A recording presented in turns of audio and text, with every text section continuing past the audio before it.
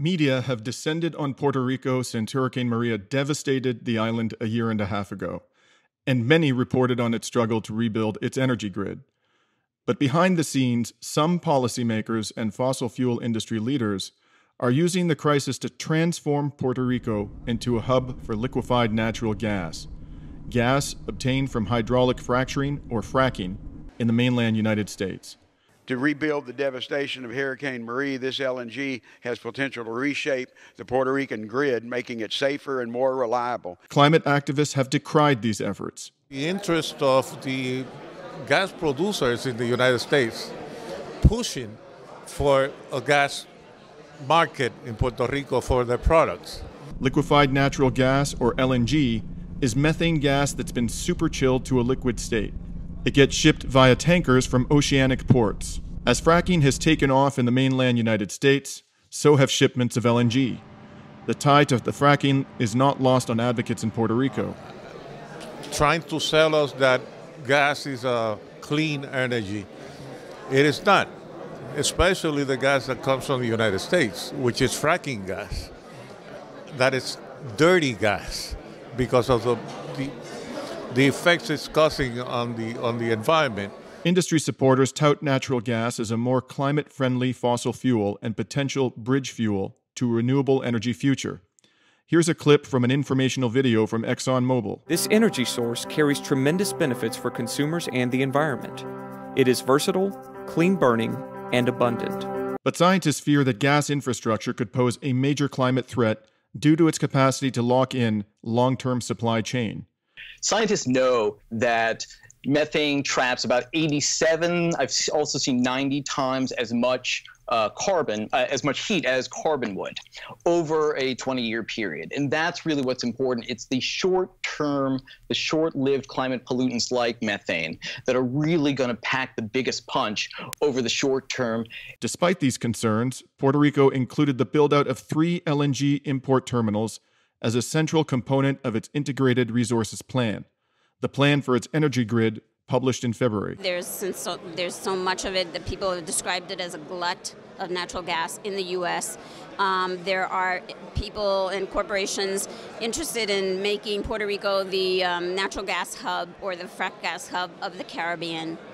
The Trump administration has made it easier to export LNG to the island by reclassifying tankers as small scale.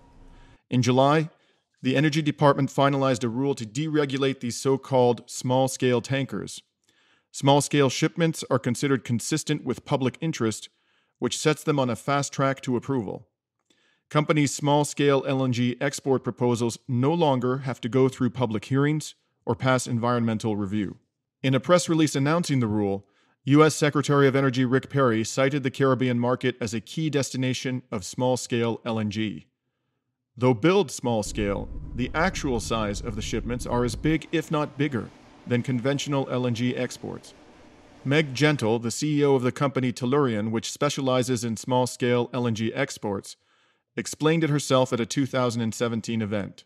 LNG construction is a massive economies of scale business, and there are some projects that talk about small scale, and in fact, we did some research on trying to reduce the size of the plant to bring smaller quantities into market as the market grows. What we learned is that there really are no economies of small. These efforts have triggered ire from Puerto Rican climate activists.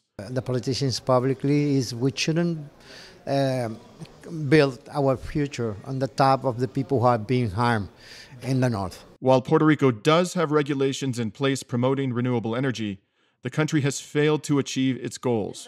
What is known as a renewable portfolio standard enacted into law in Puerto Rico, and those goals have not been met, not even by far. They haven't been met. And so we're still depending on, as I mentioned earlier, 97% to 98% fossil fuels. Some say that renewable energy and solar energy in particular should sit at the center of Puerto Rico's future energy plans. I think we are advancing. I see we are making some progress. I don't think that it's fast enough. We are talking about being 100% renewable by 2050. I think climate change won't give us that amount of time. Climate change will push us towards renewable quicker than that. In the meantime, some Puerto Ricans have taken the transition into their own hands. One of the things that we learned, one of the lessons that were definitely learned from the Hurricane Maria aftermath is that communities need to play an active role and not be just passive consumers, but rather what are being called prosumers, that is, producers and consumers of energy. They need to, use rooftops, especially in other places close to the point of use, for installations of photovoltaic systems and battery energy storage systems. For the Real News Network, I'm Dimitri Lascaris.